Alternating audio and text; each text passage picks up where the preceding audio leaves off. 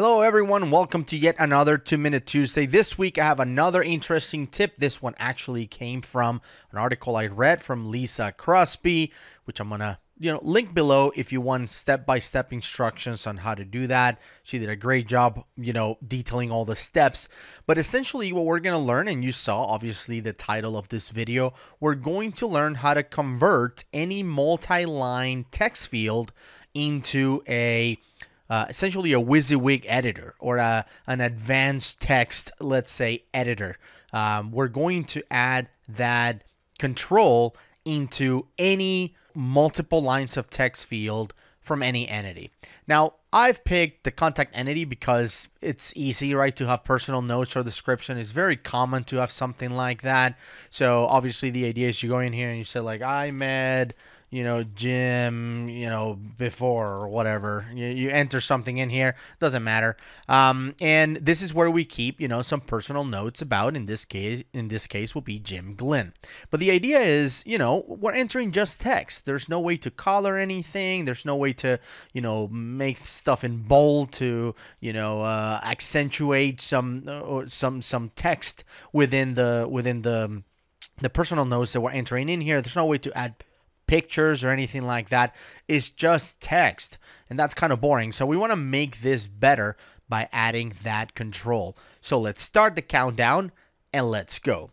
So what I'm going to do is I'm going to navigate into the form editor. However, the way we add controls, we actually do it from the classic form editor. So I'm going to go ahead and click on that button to switch to classic, and here we are on personal notes. So super straightforward. You can double click on the field, navigate to controls, add control, and there it is, a rich text editor control. So we're going to click on that and make sure that that control is visible whether we are on the web, client, the phone, or the tablet. So I'm going to click OK, save, and then we're going to publish. All right. So as soon as it's published, we're going to go check it out. Now, it might take a few seconds for it to update. Obviously, I mean, it's applying that rich text editor control into the field. So it might take a little bit. Let's go back in here. Let's hit refresh and see how that looks. Still not there. Still not there. So let's hit refresh again. Let's see. Crossing fingers on this one. We're doing this live. No editing whatsoever on this video.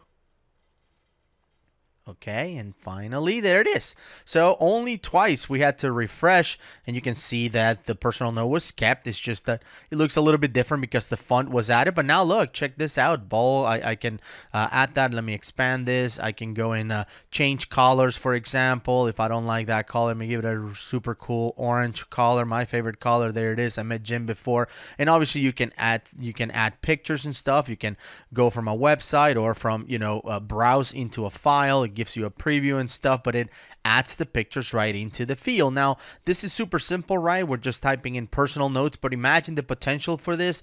The fact that you could have a field and let's say paste a bunch of pictures or maybe, enter some URLs in here and just inline. And, this is one of the problems, for example, with cases where you have, an email, for example, coming in to create a case and grabbing the body of that email and pasting it into the field. It adds all of those HTML, verbiage in there, and it's hard to read. So this allows you to convert an existing or a brand new multiple lines of text field into a rich text editor.